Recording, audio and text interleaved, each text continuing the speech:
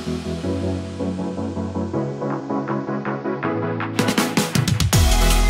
2024 AFTA Tackle Show has been one of the best to date.